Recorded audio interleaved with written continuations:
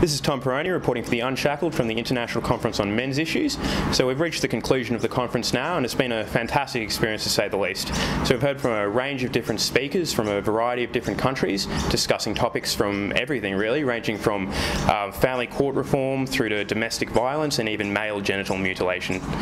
We were also lucky enough to see a screening of the Red Pill movie the other night. So it's obviously the famous movie that feminists have tried to boycott, and following the screening of that film, we were also lucky enough to be granted a one-on-one interview with Cassie, Jaye, the film's director, as well as securing an interview with Latham. So stay tuned, we'll have heaps of highlights from the conference coming out throughout the week.